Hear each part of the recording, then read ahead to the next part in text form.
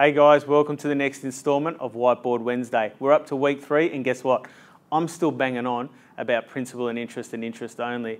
If you remember last week, I was talking about the difference in structures between interest only and principal and interest repayments and the benefit that could associated with it with wealth creation. I'm going to jump you over to an example. We'll recap what I've done previously and step you through what I'm banging on about.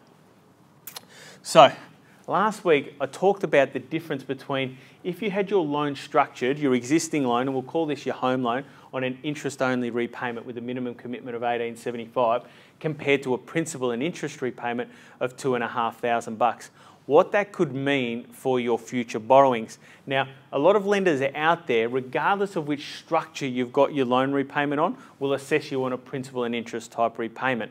Right? So even if you've got an interest-only repayment, they will still assess you on a principal and interest one. And regardless of which structure it is, they're always going to inflate the rate in which you're actually paying. So if it's 4.5 in this example, it could be anywhere around about 7% that they're actually assessing at.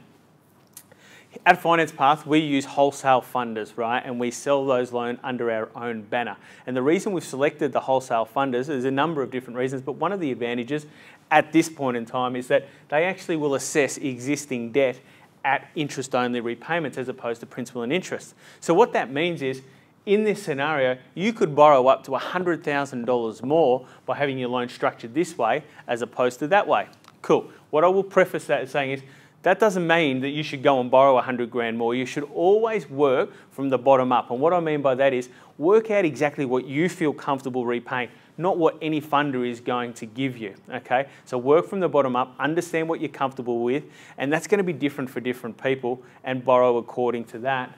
But in this scenario, if you could borrow an extra 100 grand, what it means is you might be able to buy a property for 600 grand as opposed to one that's for 500 grand. Now the reality is a property difference of 100 grand here, that might just be associated with, that could be a 2-bed, 2-bath with a double garage, and this might be a 2-bed, 1-bath with no carport, with not even any car parking.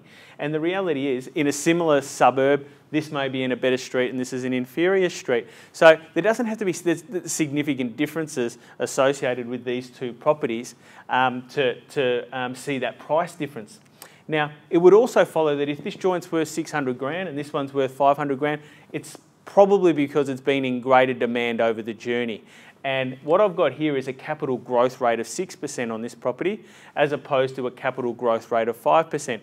Now, it's not to say that just because it's always grown at a faster rate previously to get to that rate than this one, that it will do so moving forward. But unless there was some improvements, etc., done to this place, or there was some infrastructure that was placed around this place that started to make it more desirable, we're going to follow suit that it's performed one way previously and it was going to continue to perform slightly better than that one.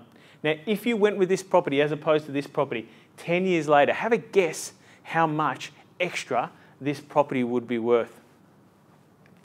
Even if you are guessing, I can't hear. 260 grand. Now, I can hear the smart ones down the other end of the camera saying, yeah, that's fine, Mark, but I've borrowed 100 grand more. You're right. And 100 grand more, let's use 5% as an interest rate, would set you back 50 grand.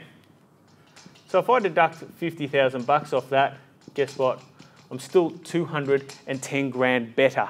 That's a significant difference to your end net wealth by just putting a certain structure in place.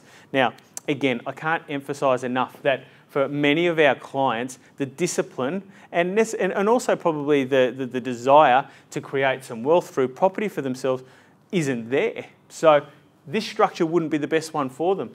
That would be. It's really important to understand what your relationship with money is and what your money personality type is. I encourage you, and not just yours, also your partners if you have one, I encourage you to jump onto our website. We've got this really cool little survey and report that we provide to our clients which tells you what your relationship with money is. So jump onto our website, download complete the money personality profile on the website, and we'll shoot you through a report that tells you your relationship with money. Thanks for joining us again. See you next week.